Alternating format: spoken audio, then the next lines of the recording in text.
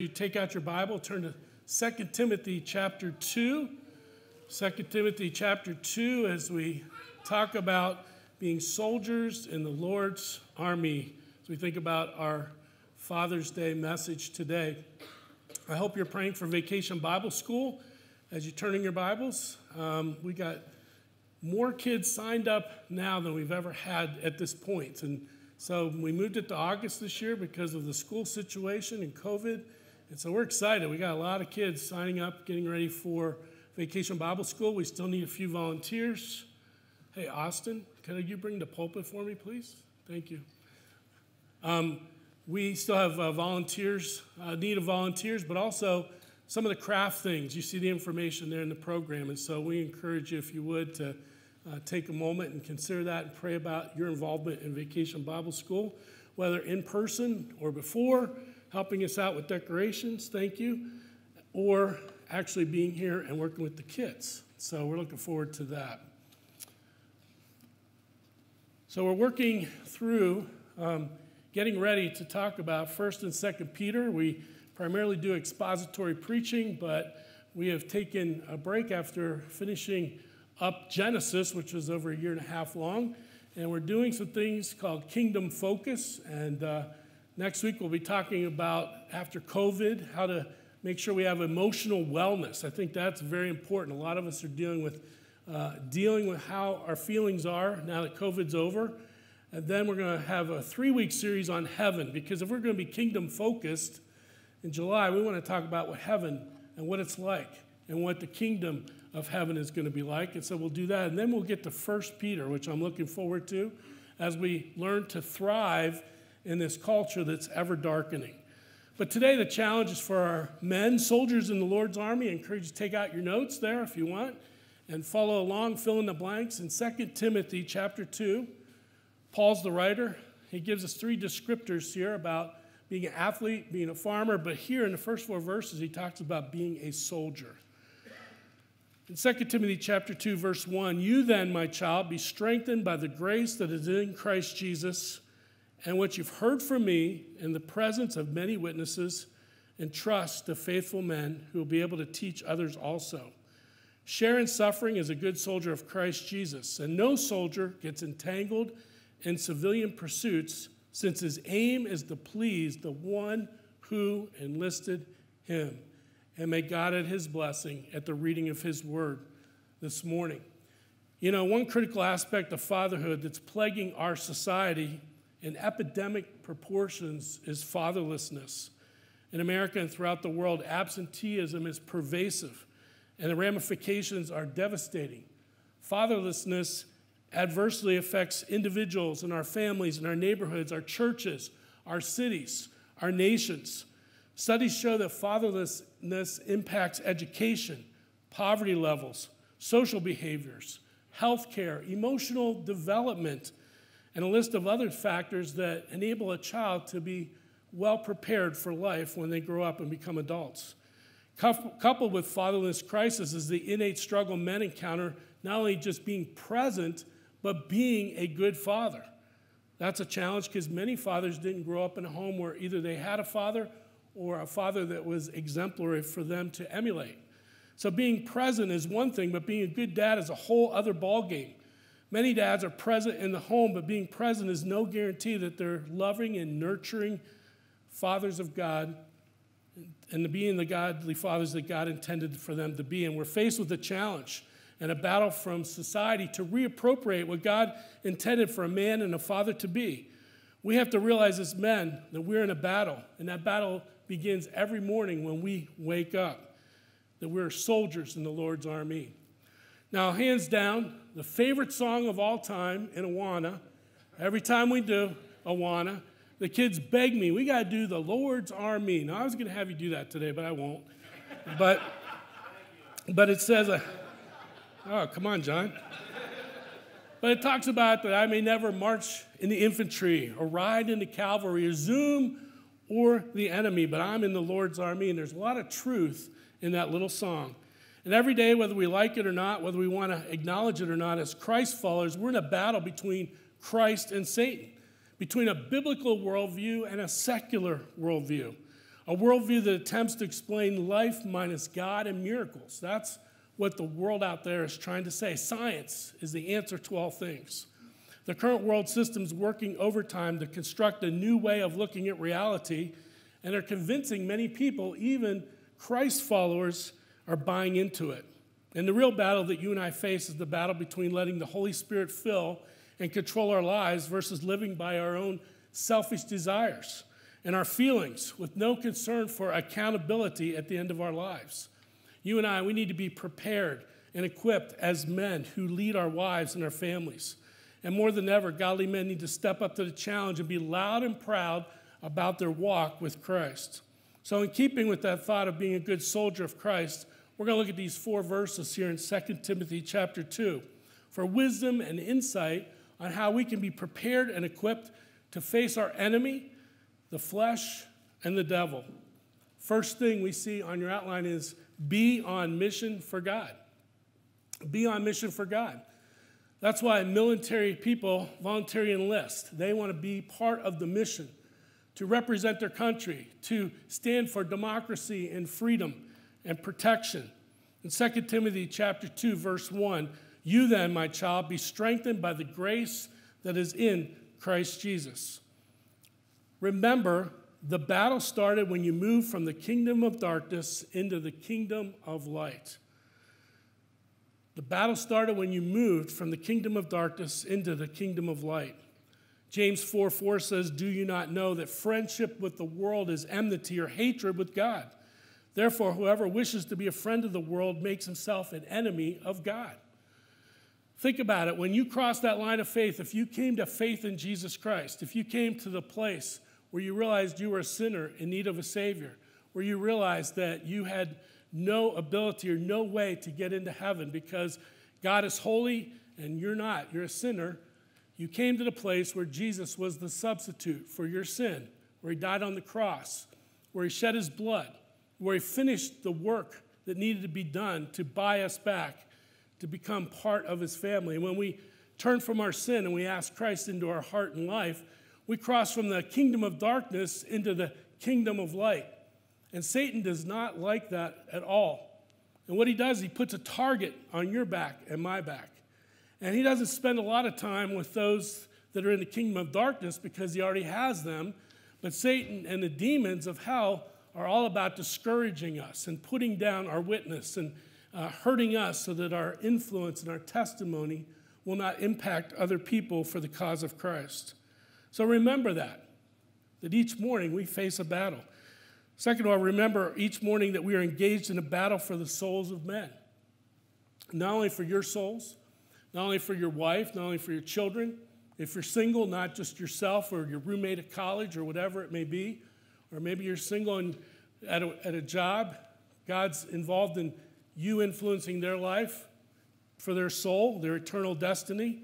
The problem is that we don't approach the day with that mind oftentimes. That's why for myself, I get up early in the morning. I make it a point the first thing in the morning is to get alone with God, to get into his word and to pray and have dialogue with the commander-in-chief. And he gives me my marching orders for the day. I lay out my daily planner and I say, God, this is your daily planner. You put into it whatever you want. We allow for divine interruption into the plan for today.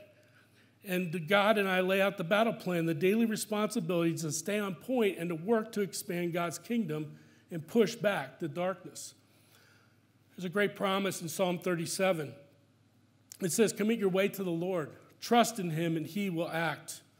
As our Converge president, Scott Rideout, used to say to his congregation at the end of their services when he was pastor in Arizona, he would say, pray for God to show you what you need to do, and then pray for the courage to go out and do it. It's one thing to know what to do and for God to give you the wisdom and the understanding, but then we need to have the courage to go out and obey and do what God says. The will of God in our lives is given to us most often on a daily basis. As we walk with God, as we do the things that are right in front of us today, he will incrementally take us where he wants us to be. In Psalm 84:7, it says they go from strength to strength. Each one appears before God in Zion.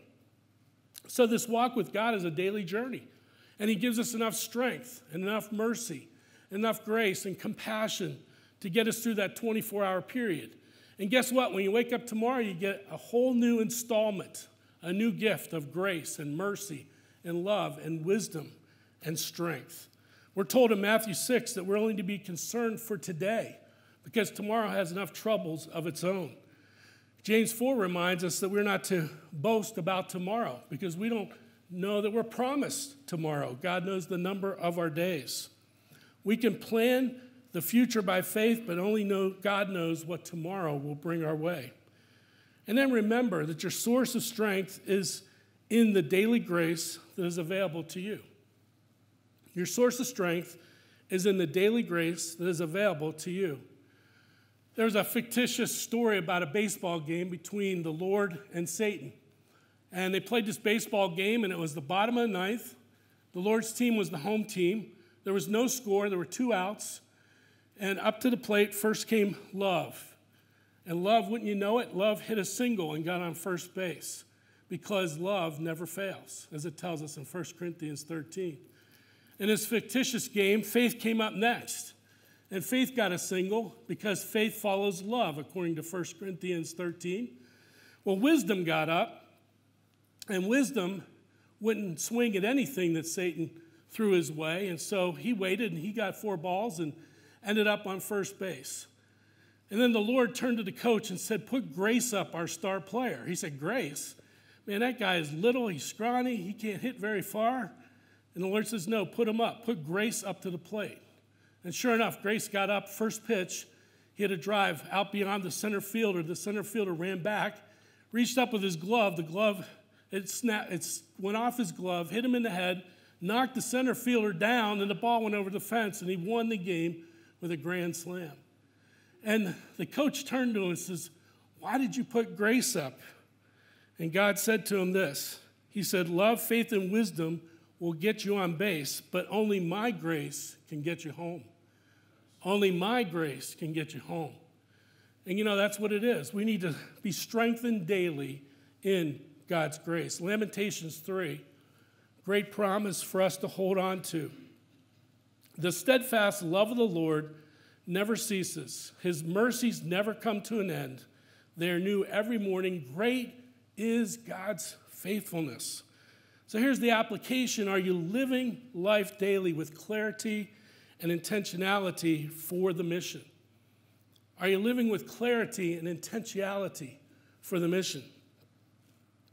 In 1629, Shah Jahan, his wife died. He was a very famous person there in India and had the burial service, but he wanted to honor his wife.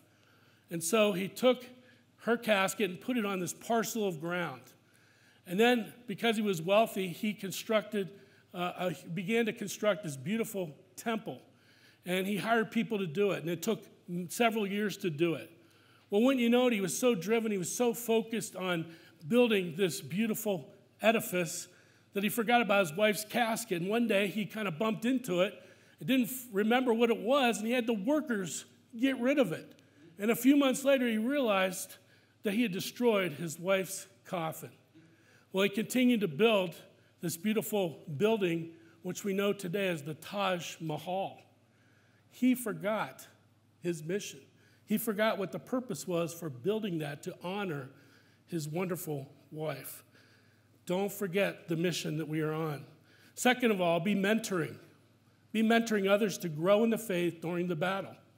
In 2 Timothy 2:2, a great verse as we think of discipleship and evangelism. "And what you have heard from me," Paul said, "in the presence of many witnesses, entrust to faithful men who will be able to teach others also." Paul says, "I've poured out my life and my teachings upon you, the teachings of Christ. Find reliable men and women to pour into those same truths, so in turn they can be disciple makers who will influence the people around them, but also pass the baton of faith to future generations to keep this thing of Christianity going."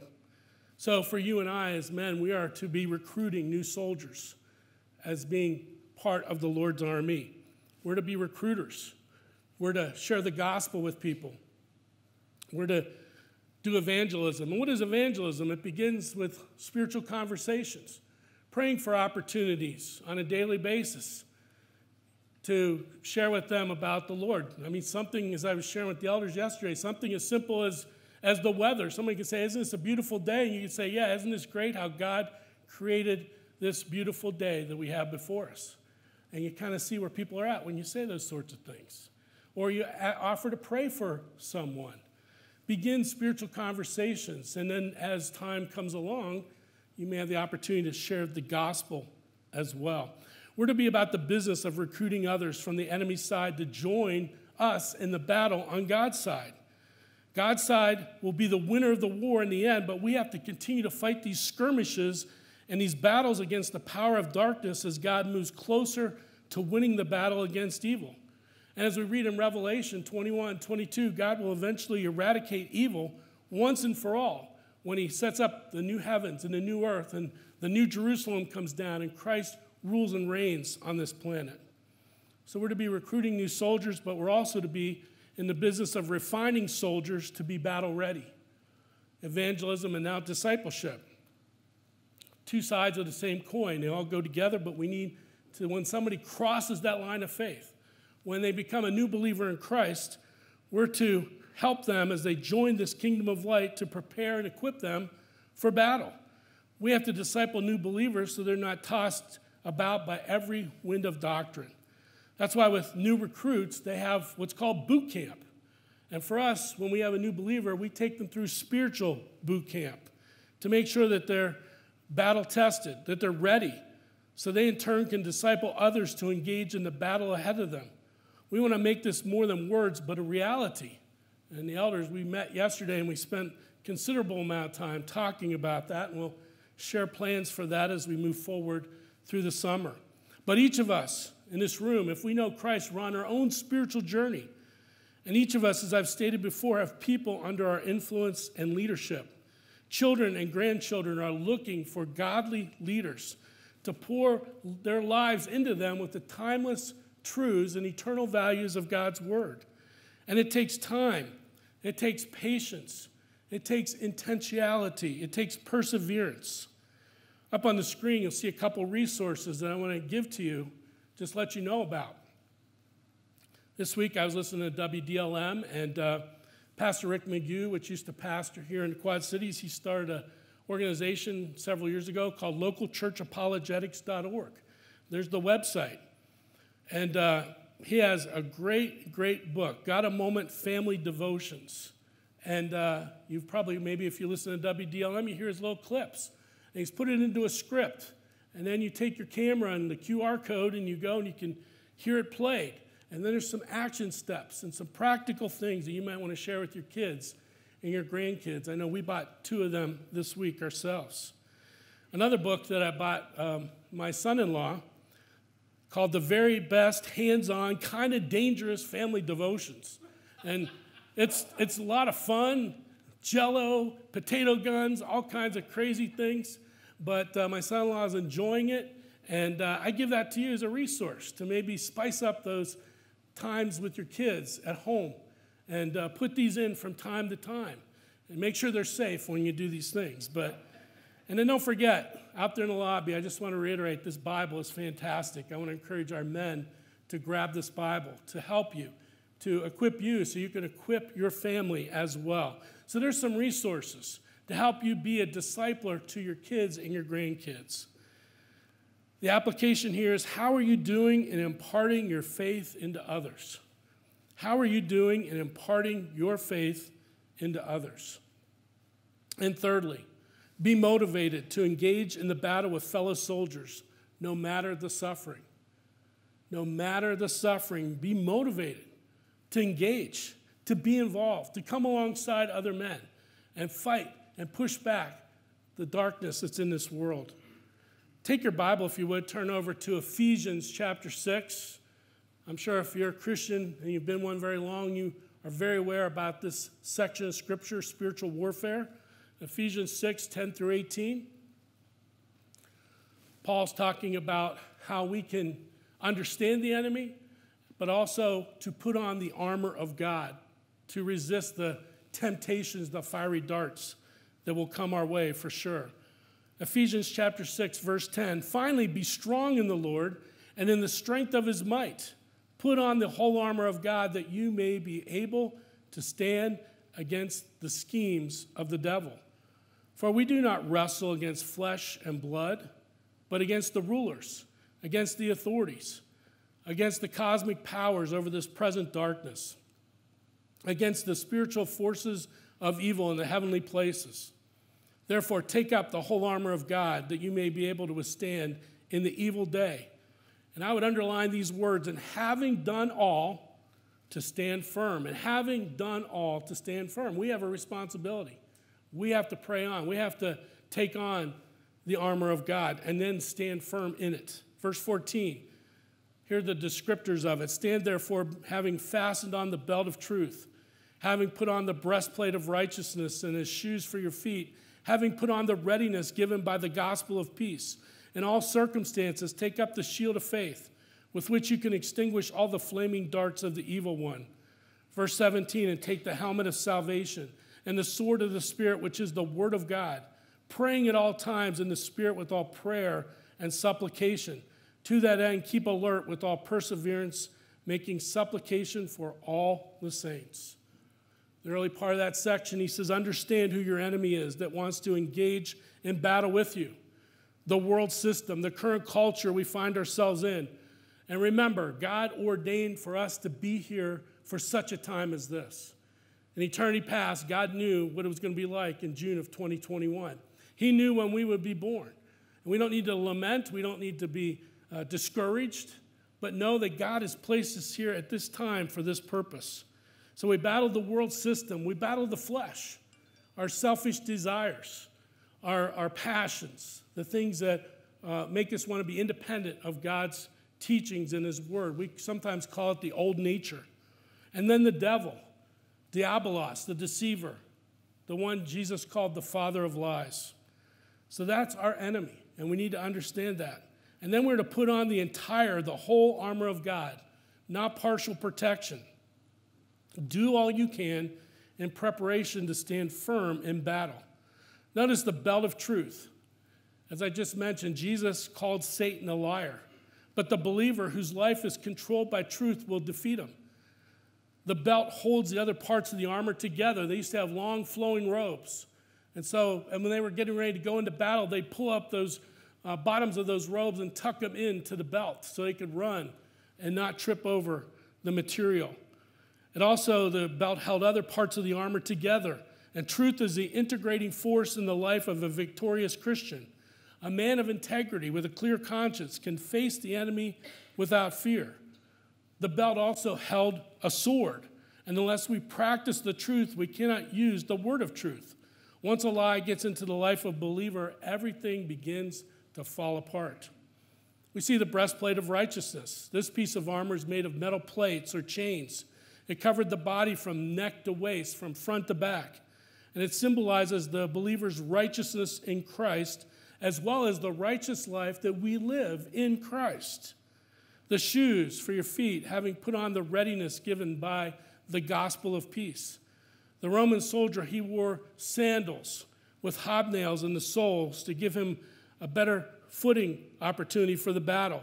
And if we're going to stand and withstand, then we need the shoes of the gospel, because we need to have peace with God and peace in God as we fight the battle side by side with our fellow brothers and sisters in the faith.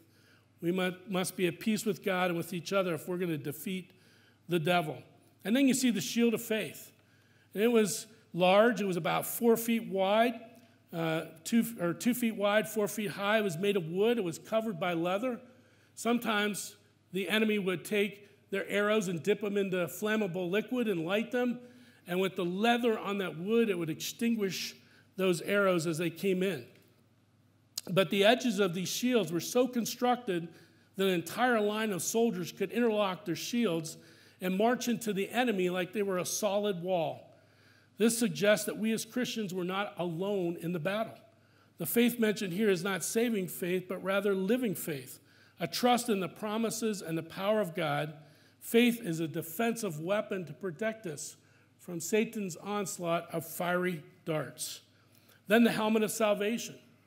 Satan wants to attack the mind that we have like he did Eve in the garden and deceive her. The helmet refers to the mind controlled by God. Then there's the sword of the Spirit. That's the only offensive weapon you see here in Ephesians chapter 6. The Word of God. The Roman soldier wore on his belt a short sword which was used for close-in fighting. And Hebrews 4:12 compares the Word of God to a sword because it's sharp and able to pierce the inner man just as a material sword pierces the body. Notice, there's no discussion of protection except for the back because it was designed for you to be on the offensive. There are no deserters and there are no retreaters turning their back on the enemy in God's army. And so in one sense, we're given the full armor of God at salvation because the full armor of God represents Jesus Christ. But yet, according to the Scripture, we have to put it on daily. We have to pray on the pieces and remember what they represent so that we can stand and be faithful fellow soldiers with those around us. 2 Timothy 2:3, the verse in this section says, share in suffering as a good soldier of Christ Jesus. So here's three things that we need to be as good soldiers to fight along with our brothers and sisters in Christ. Number one, be a servant leader. As men, you're not to be authoritarian in your leadership style, that you're to be humble, that you're to look at your spouse as your team player. But at the end of the day, sometimes you have to make the decision, and you have to be the one who decides. But you take input, you listen to others, you humbly serve your wife and your family. You do that at work. You do that at church as well. People respect servant leaders. Be a team player. I don't have to remind you there's no I in team, right? That all of us, we need to work together in harmony, in unity with one another as believers in Christ. And so at home, you're a team. You work together with your wife if you're the husband, and you work together with your kids, and you work together with others at church and at work, and be a team player and come alongside and give and take as you can. And then thirdly, be decisive in battle. Be decisive in battle. In the men's group, we're going through Tony Evans' book, Kingdom Men Rising. It talks about show up, to be strong, to be decisive in the battle. And that means that you get input from your wife as you make decisions. And you try to make those decisions together, but be decisive. Be decisive in what you're going to do. So the application is, how is your attitude as you partner with your fellow soldiers? First, beginning with your wife, your kids, your fellow believers in church, even those that you work with there as a team. How is your attitude as you partner with fellow soldiers? And then fourthly, be careful to avoid the minefields that bring destruction. You know, a good soldier has to have a mine sweep, as they have a point man that goes out and he sweeps the field and he looks for the mines so that they won't step on them or blow up a vehicle if they can do that, if at all possible. They avoid destruction. It says in 2 Timothy 4, no soldier gets entangled in civilian pursuits, since his aim is to please the one who enlisted him. We need to stay focused on the one who has enlisted us, God the Father, our commander-in-chief. And how do we do that? Well, men, you're to be the protector of your family. The protector of your family. Protect them against false teaching. Protect them against living by feelings rather than the Word of God. Colossians 2:8 says, see to it that no one takes you captive by philosophy and empty deceit according to human tradition, according to the elemental spirits of the world, and not according to Christ.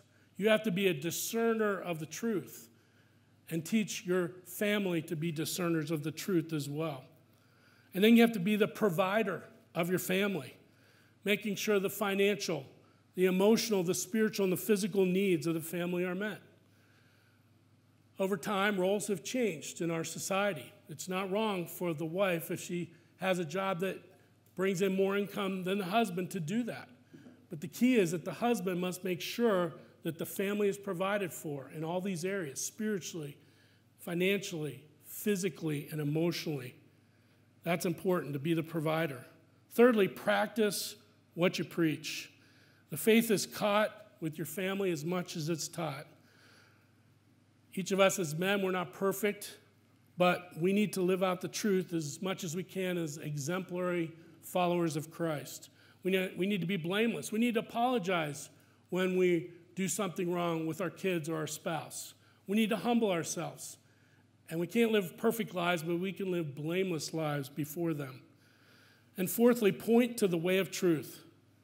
Be aware of your kids, friends, and the influencers in their lives. Be intentional and intense about standing for the truth.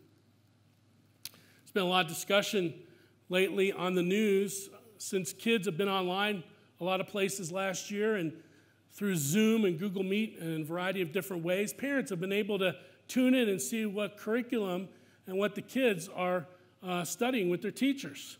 There's been some alarming things being taught, and Loudoun, Virginia, it's been in the news a lot lately, where the parents have been continually challenging the school board there because of the sex ed material they're teaching to kids in first grade on up, and also the critical race theory things as well.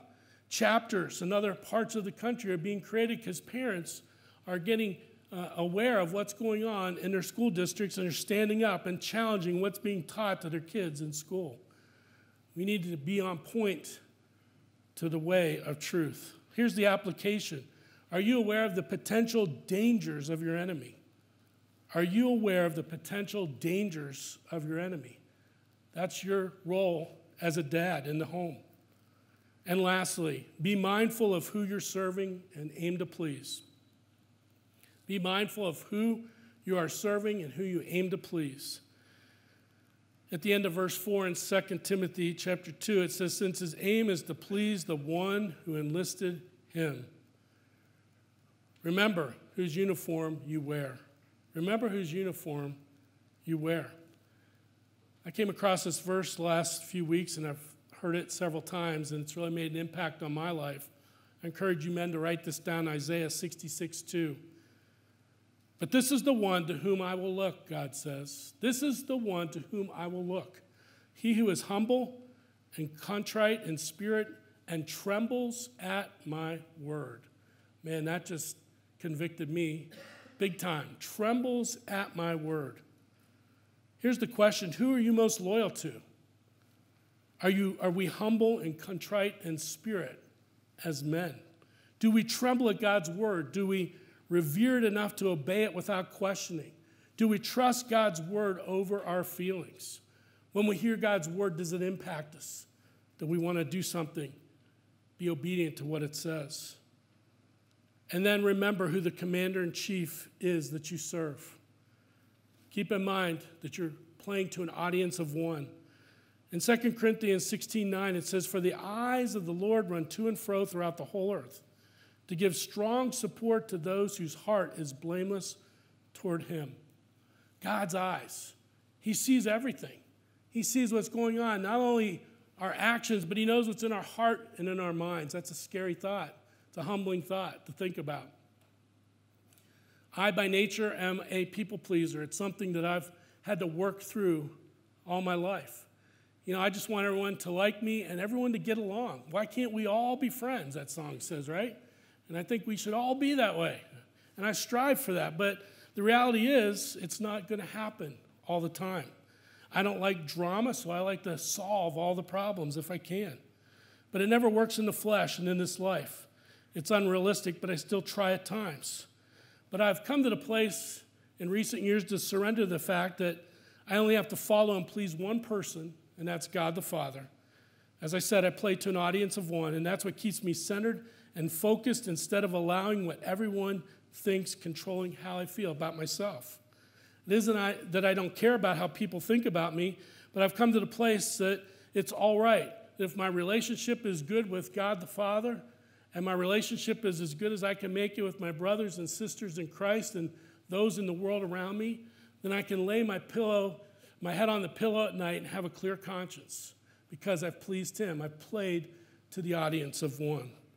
And so I hope that you get to that place, that no matter what you do, whether your boss is watching what you do at work or not, whether people see all the practice that you're putting in to be a good player on the team and all those things, know that God is always, always watching. The eyes of the Lord run to and fro throughout the whole earth.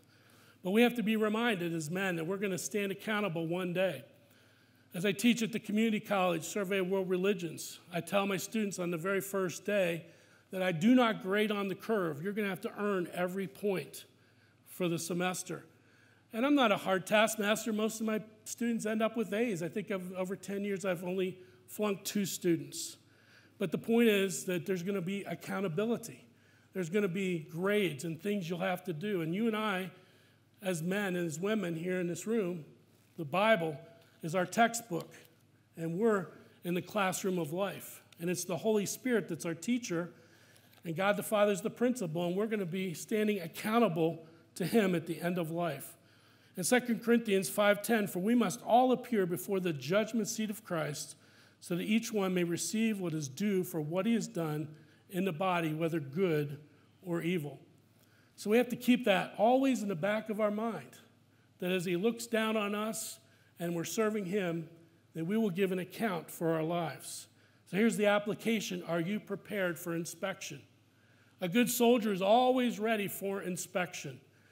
Whether it's announced or not, he has his equipment ready and clean and ready to go. Are you prepared for inspection? Being a father puts things into perspective. Rory McIlroy, who is a star on the PGA Tour in golf, 2021 is going to be very different because in August of 2020, he and his wife, Erica, became parents to a lovely little girl named Poppy. They said she's the absolute love of their lives. And of course, having a baby changes everything, and McIlroy said this in a recent interview. He said, before I had a family, golf was most important, and then once you have a family, golf is definitely not the most important. It's your family. They're by far the most important part of your life. I don't know, it just puts things in perspective. I love golf, and I enjoy it, and it's my job. Whether I played on the PGA Tour or not, I'd still play the game of golf. But it's one of those where once you have a family, all your priorities change, but in a good way, in a very good way, end of quote. So what's your perspective, men, at this Father's Day 2021, as a father or as a grandfather? Here's the key thought. Will you be daily committed to do what it takes to fight faithfully in the battle that's already won? Isn't it great to know that we're fighting in a battle that's already won? We might get tired in the skirmishes. We might get tired of dealing with the flesh and our sinful nature. But guess what? We're going to have resurrected bodies. We're going to be perfect. And we're going to be on an earth where Christ rules and reigns, where there's no evil, where there's no sin, where Satan will be gone and cast into the lake of fire. Well, as I close today, I want to turn to the needs of the fathers here today. And after a sermon like that, you may feel you can't measure up to what God wants you to be as a father. You and I, we might have had a father who was not in our lives or was a poor example or wasn't a Christian or an alcoholic, or you fill in the blank. We can find comfort by looking to our Heavenly Father to overcome our earthly father's inadequacies. And we talk about God as our Father. The idea of a father creates unique images in the minds of all of us as we think of our own father. We often view God how we view our father. I had a great father. There was many things as a young adult I look back and I wanted to emulate, but there were things I didn't want to emulate. And it's up to each man and woman to look at their parents and decide and take the good things away and learn from the bad things in their lives, just like our kids do with us as well. But when we think of our Heavenly Father, we're thinking of someone who is perfect in all areas. And so when we think about him, it conjures up all kinds of thoughts. It might bring up a picture of love and laughter and respect and acceptance. We think about God as our model father in the truest sense of the word, that he's willing to pay any price in order to save us from sin. Romans 8:32, as he did not spare his own son, but willingly gave him up for us all, how will he not also, along with Christ, give us all things for this life? Your Heavenly Father is always ready to meet your needs. Your Heavenly Father loves you so much, He was willing to discipline you, to bring you back and bring you on to Christian maturity. Even when we rebel against God and reject His love, our Father continues to love us, as we see in the picture of the prodigal son in Luke 15. He doesn't make His love for us conditional about how much we love Him, but He loves us even when we don't love Him. Our God, the Father, has made you heirs and reserves a home for you in heaven. This is what a father is like biblically. And if this has not been your experience, it can be now. You can turn your life over. You can be adopted into His forever family, according to John 1:12, that it says, as many as received Him, to them they became the sons and the daughters of God. Take comfort, take strength from Him, your Heavenly Father. Here's 3 questions before we pray. Will you wake up each morning this week remembering that the battle before us belongs to the Lord? I encourage you to take this paper home and put it by your bedside and think about these questions. Second of all, you suited up in preparation spiritually for what the enemy may throw your way each day this week. And thirdly, are you staying in constant communication with your commander-in-chief for instructions on how to fight the daily battle? And I hope that all of our men and fathers here know Christ as Savior. And that's the most important thing you can do, is to make sure that you have a relationship with Him, as I described earlier in the message, to step out on faith and trust what He did on the cross to give us the hope of eternal life. Let's pray. I want to pray for our men today. Father, I pray for us as men. Lord, you help us to remove the excuses in our life that keep us from obeying you. I think of Jesus in the Garden of Gethsemane in His humanity, begged God not to have to go to the cross, but He didn't use that as an excuse. He went all the way to the cross for us. How can we not be faithfully obeying you? So Lord, help us to remove the excuses in our life. Help us to live a no-regret life. Help us to be willing when we fail to confront our failure, to go and talk to someone, whether it's our kid or our kids or a spouse, and we've hurt a relationship, that we would own it and that we would do something about it and reconcile it. And Lord, help us to look to your word.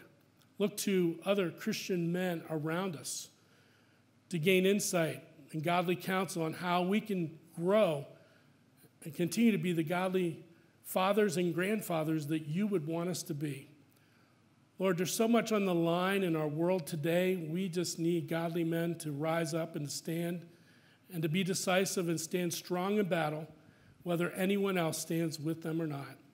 Give each one of the men in our church strength and comfort and grace for the work ahead as soldiers in the Lord's army. We pray and ask in Jesus' name, amen.